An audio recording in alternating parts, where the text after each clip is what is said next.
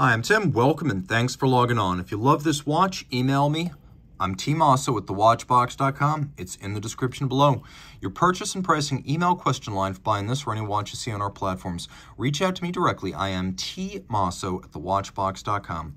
Today we're discussing one of my favorite new watches of 2021.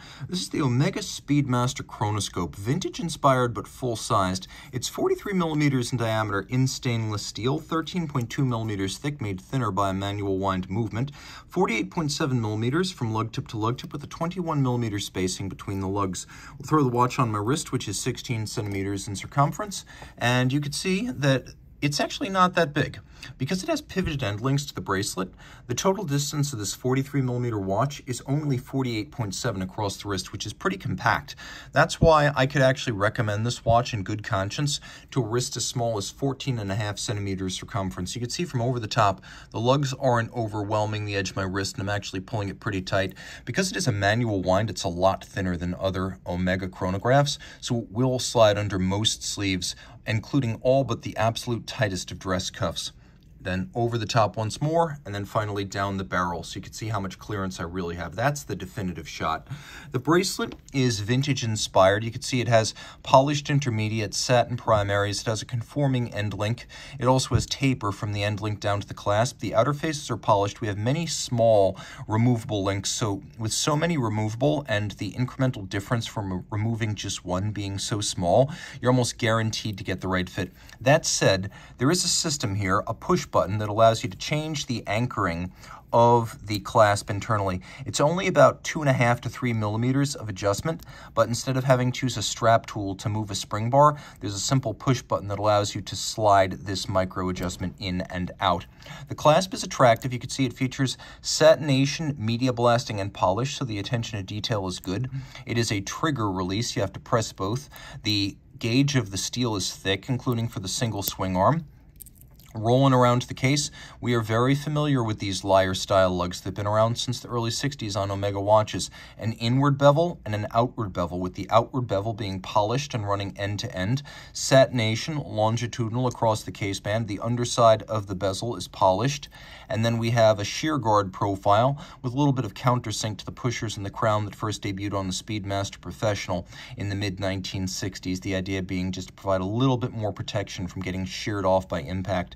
Taking a quick look, you can see there's an Omega logo on the crown, and we have a tachymeter bezel that can be used for gauging the speed of an object, such as a car over a race car over a kilometer. I always like to use that example because it's a natural one. But on the dial itself, we actually have a triple scale telemeter, which is used to gauge distance, a pulsation scale, which is used to extrapolate beats per minute, and then, of course, we have the tachymeter scale, which can be used for gauging speed. We have an aluminum insert for the external tachymeter, giving the watch a vintage look, and then a dramatically cambered and boxed sapphire that is designed to evoke a mid-century plexiglass, and it really does. We have an upscale look with fired blued hands that have been polished, and then we also have applied blued numerals, which is one of the giveaways that this is a modern watch, as that's a far higher standard of execution than you would have found on a lot of watches from the 40s and 50s. In addition to the triple scale at center, you can see we have a track outboard on which you can read seconds, minutes, and chronograph fractions of seconds. Then we have a concentric groove around the underside of the hour track. We have sunken sub-registers. We have our constant running seconds at 3 o'clock, and then co-axial chronograph hours and minutes at 3 o'clock. That's 9, that's 3. I know my numbers. I'm just getting myself straightened out there. The nice thing about the 3 o'clock register is that because it has both the hours and the minutes, you have a very clean, vintage-inspired twin register dial, and you don't have to worry about the clutter of a third register, nor do you have to worry about the clutter of a date, as this vintage-inspired watch has none, so it's a very clean look. Now, when I pull the crown out all the way and activate hacking seconds, you can see that it stops the seconds hand. It stops everything, but there's an intermediate position where I can actually move the hour hand independently.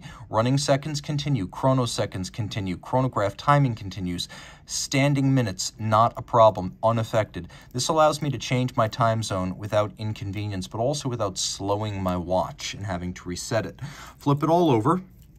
We have the caliber 9908. Now, this is a converted 9900. Part of the reason that it's been made manual is to thin the watch out. 13.2 makes this one of the thinnest Omega chronographs in years, but also to align with the first half 20th century inspiration of this watch, as the manual wind chronograph was the rule up until 1969. So we have twin mainspring barrels for a 60-hour power reserve, and they are phased mainsprings in series, which means the curves are designed to ensure a relatively flat, continuous torque curve and constant torque to the coaxial escapement, so it doesn't surge when fully wound, nor does it lose a whole lot of amplitude after 18, 24, 36 hours like a standard single barrel movement will. Now, you can see we have a full balance bridge and a free sprung balance for shock tolerance, and then the whole watch featuring a anti-magnetic balance staff, balance wheel, silicone hairspring, and escapement.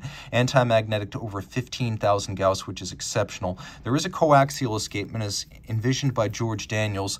It replaces the sliding, grinding contact of a Swiss lever with a more efficient tangential contact. It's a double impulse, direct and indirect impulse escapement, and it does improve power reserve chronometry while reducing maintenance needs. You could see it on its separate bridge just below the primary balance bridge.